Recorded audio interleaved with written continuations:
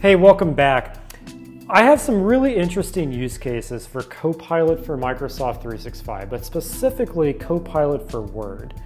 Now, my line of business, I often have to compare two documents that look kind of identical, but they are two totally different documents that maybe contain different content. So rather than reading each document trying to manually figure out what are the differences, this is where Copilot can come to the rescue and help me do this faster and more efficiently.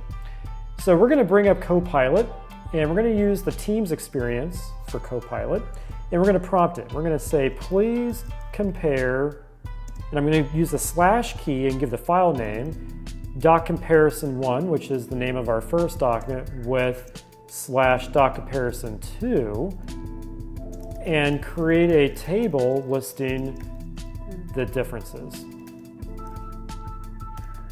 And so Copilot's now going to go through both documents and create a table describing what are the differences. And here you can see that table and the main differences. So it just saved me probably a lot of time having to manually go through those two files.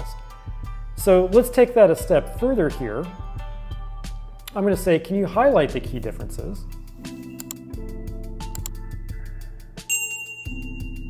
And there you go, it's going to highlight the key differences. So again, very useful. But let's take that a step further. I'm going to then, actually, let's try something. Let's ask it to create a visual representation of the differences.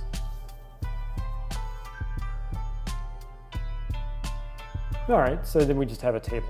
Perfect. Kind of fun doing something off script there.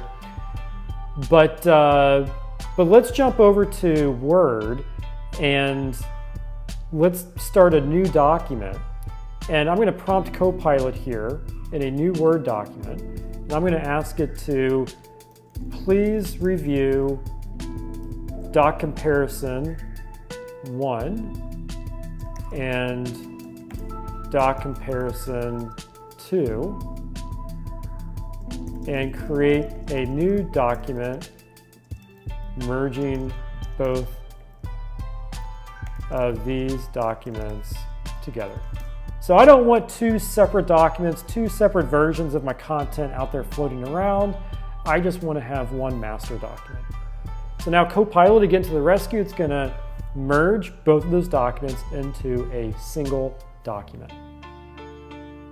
So we'll give that a moment here to go ahead and create, and you can see it's working through that document, merging those two documents with this one. Pretty cool stuff. So if you found value in this, go ahead and like and subscribe. I have more videos coming on more advanced use cases for Copilot for Microsoft 365, so stay tuned and we'll chat again in the next video.